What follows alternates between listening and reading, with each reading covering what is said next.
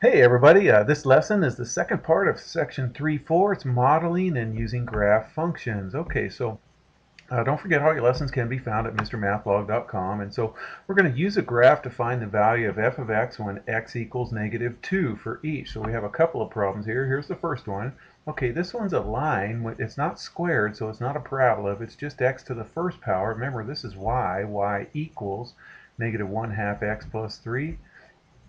If it's to the first power, it's just going to be a line. And so the shortcut here, you guys, is, and I know you've seen this before too, this is called the y-intercept. It's where it intercepts the y-axis right here at 3. So there it is up there at 3. There's 2, there's 4, so it's right in the middle at 3. And then we use this little number right here. This is called our slope right here. I'm cheating a little bit. This lesson doesn't talk about this shortcut right here, but I think you've seen it before. This number represents our slope, and our slope is rise over run. I don't know where they got that m for slope, but they did. And since rise over run equals this -1/2, always put the negative in the top. And this negative just tells us that we're going to go down. Go down 1, and then we always go to the right on the bottom number. So here we're going to go to the right 2. Okay, remember these are going by 2, so if I go down 1, to the right 2, it's going to be right there. So let's put a point right there. And then it's a line. We just connect them up right here. Again, I know it's a line because it's just x right there. We can use a table. In fact, your book uses a table and plugs in a bunch of x values. You're going to get that nice straight line anyways. The shorter way, if it's in y equals mx plus b form, do the b first and then use your slope to get your next point. All right, now, so we've graphed it, so now we're going to estimate when x equals -2. So what we're going to do is now locate x equals -2 on the x-axis. Here's the x-axis right here. So here's x equals -2. We're going to draw a vertical line. So vertical means go straight up to the graph right up here. Going to draw a vertical line from x equals -2 on the x-axis right up to the graph right there. And then from here we go straight over a horizontal line over to the y-axis. And so right there, if you can see it right there, this horizontal line is intersecting it at y equals 4. Okay, so when we're looking to find the value of f of x, which remember f of x just equals y, so where does it hit on the y-axis right here? So here's x equals -2. Go up to the graph and go straight over. Tells you how much it goes up. It goes up to 4. So that's our answer. F of -2 equals 4 right there. All right, let's try another one, you guys. Okay, so here's another one. All right, so this one's up here at +4. Let's go do the +4. Again, it's a line because that's just x to the first right there. So there's the +4, and then the slope is rise over run. So up 3 to the right 2. So up, there's 2, there's 3 to the right 2. So we'll put another point right there. Okay, there it is right there. We're going to connect it up, and then now we're going to use x equals -2. So we're going to go to the left -2, up to the graph. We want to see how high it goes up, and then go over. It looks like at 1 right there. So here, f of -2 equals 1 right there. So once you get the line graph, then you draw a vertical line to the graph and over right there. Okay. All right, so here's a cool one here. The Mid-Atlantic Ridge separates the North and South American plates from the Eurasian and African plates. So let's check this out, you guys. Let me show you this here. I think it's kind of cool. So I didn't know what this was till I got to this lesson. So there's the Mid-Atlantic Ridge right there. I knew there was a ridge down there. And so it's the ridge, and it keeps separating right here. It kind of looks like these two bodies of land right here were connected once upon a time.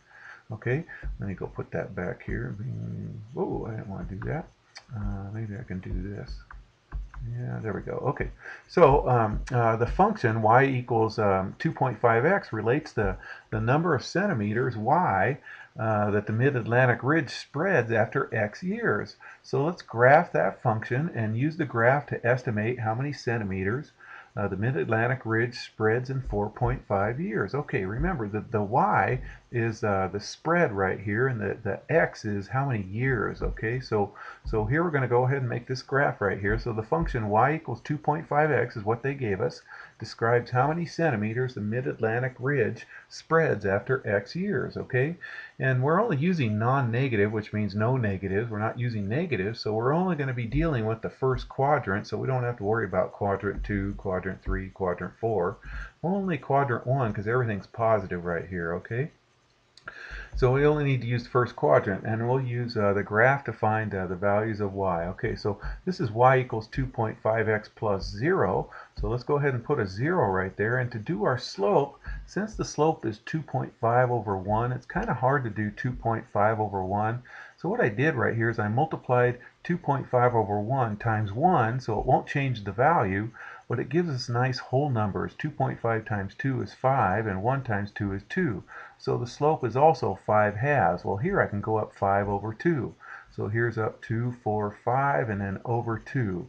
Up 5 over 2. Up 5 over 2. So we can keep doing that forever. It just makes a nice straight line. Now we're going to go ahead and use that graph to estimate the y value when x is 4.5. So let's go over to 4.5. So here's 4, here's 5, so here's 4.5. Go straight up, go straight over. Here's 8, here's 10. 11's right about there. It's just past 11. So we're going to estimate it, you guys. The Mid-Atlantic Ridge spreads about 11.25 centimeters. If you said 11 centimeters or 11.5 centimeters, I would take that, and I'm sure your teacher would also. It's kind of hard to see right here.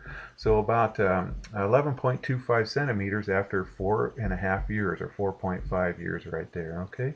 So, and it says justify and evaluate. Well, the distance of the Mid-Atlantic Ridge spread increases as the number of years increases. So the graph does seem reasonable, because when it means that when this number gets bigger, this number gets bigger, and that just means your graph is going up right there. Okay. So when x is between 4 and 5 right here, so if we go up right here, y is between, looks like between, I don't know, 10 and 12, so 10 or 12.5, I don't know. If you said 10 and 12, that's okay right there. Okay, and since 4.5 is between 4 and 5, it's reasonable to estimate the y to be that 11.25, okay? Or if you said 11.5 or even just 11, I'm sure your teachers would be okay. All right, here's another one here, you guys. A cruise ship is currently 5 kilometers away from its port and is traveling away from the port at 15 kilometers per hour. So the function y equals 15x plus 5 relates the number of kilometers y that the ship will be from its port X hours from now. So how far will the cruise ship be from its port in 2.5 hours? All right, well, let's go ahead and graph this, you guys. Here's that plus 5 right there at plus 5, okay, and then we're going to use the slope, up 15 over 1.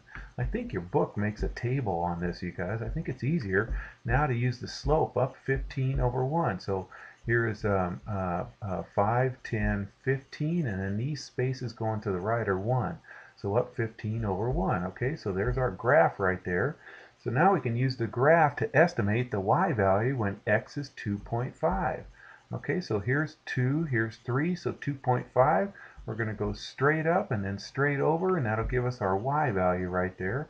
Okay, so it looks like here's 40, here's 45, so it looks like right in the middle between 40 and 45, so about, the cruise ship's going to be about 42.5 kilometers from the port 2.5 hours from now. All right. And then so when x is between 2 and 3 right here, they just want us to justify this. Then y is going to be between, here's 2 right here, right there. And then 3 is right there. So y is going to be somewhere between, I don't know, 30, 35 right there, and then 50 right there. You see how it's 35 and 50? Anyway, so 42.5 kilometers does seem like a reasonable answer. If you're in my class, that would be your assignment right there. And if you guys could, like always, can you give us a like right there, and take care, you guys.